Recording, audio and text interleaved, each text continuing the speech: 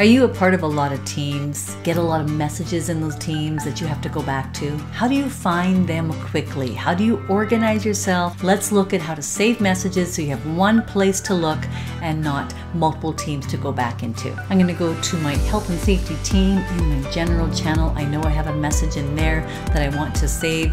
So I'm going to go to the three dots above that message and choose save this message, and notice it shows saved up here, but let's go save a few more. Next team is in human resources under performance management. I have a message on August 2nd that I want to save, so click on those three dots, save the message. And then the third example, I'm going to go to the instructors team training channel, and from this one I'll save the dates for training. So from my profile menu at the top here, I would click there and choose saved, and once I choose saved, I see all the messages I saved. It tells me what team it's from, what channel it's from, and then there's the other two. This is for my purposes. Nobody else is seeing my saved messages, right?